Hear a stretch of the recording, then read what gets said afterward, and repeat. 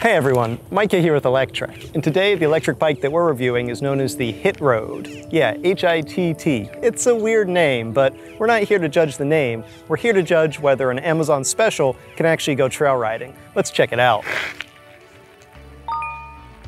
When I say trail riding, I don't mean some crazy downhill mountain biking trails. I'm talking some gentle single track at my local park and some good old-fashioned dirt and gravel roads.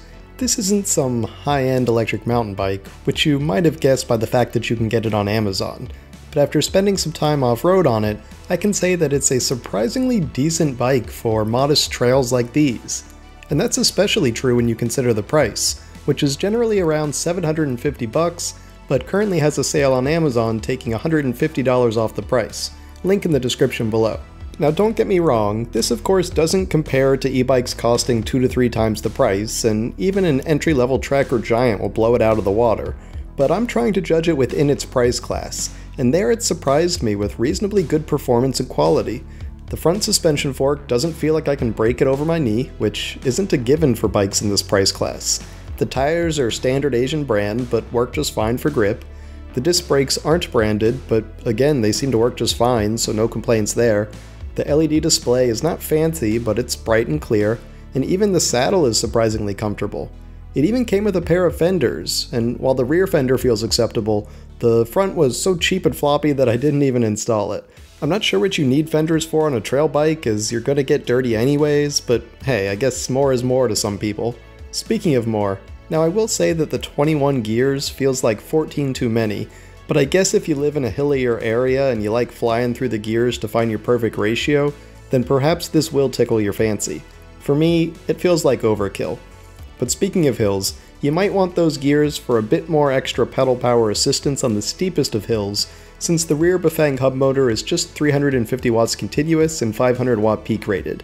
That's enough for a top speed of 20 miles per hour or 32 kilometers per hour, which is plenty for a low-cost e-bike. I don't really want to do class 3 speeds on this thing, so 20 miles an hour is fine by me. For a battery, we've got a lockable and removable 36 volt and 10.4 amp hour pack that offers 375 watt hours of capacity. HittRoad says they got 40 miles of range when riding at 9 miles an hour, but I'm not about to ride that slow for 4.5 hours straight. With full throttle, expect closer to 20 miles of range.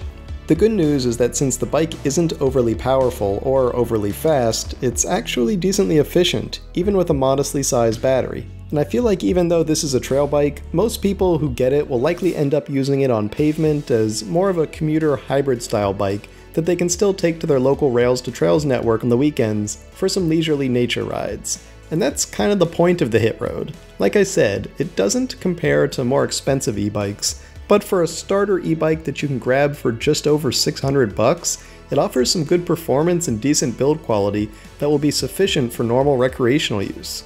I think the wheels might buckle if you took it off a sweet jump, but it's not meant for that. It's meant for a relaxing nature ride, and that's what it seems to do best. And the fact that it does it for a song means it's going to help more e-bikes become more affordable for more people. That's definitely something I can get behind. Thanks for watching everyone. We hope you enjoyed that review of the HittRoad electric bike. If you did, why don't you give this video a thumbs up?